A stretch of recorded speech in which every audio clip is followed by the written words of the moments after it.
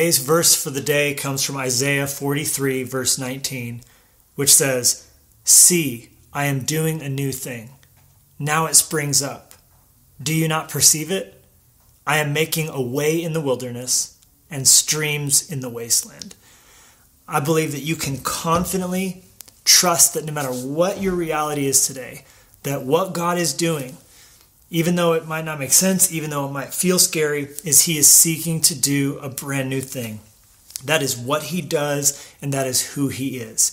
But oftentimes when we look at our circumstances and surroundings, it will usually never look like what he long-term wants the outcome to be. If there's going to be a stream in the wasteland or a way in the wilderness, then before you discover those things, what you're going to look around is see wilderness and see wastelands.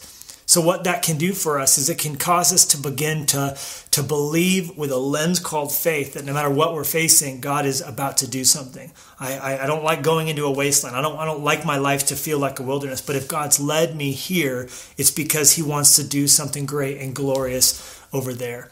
And so today, choose to believe that whatever persecution or affliction or tribulation you're facing, that it is a precursor to multiplication.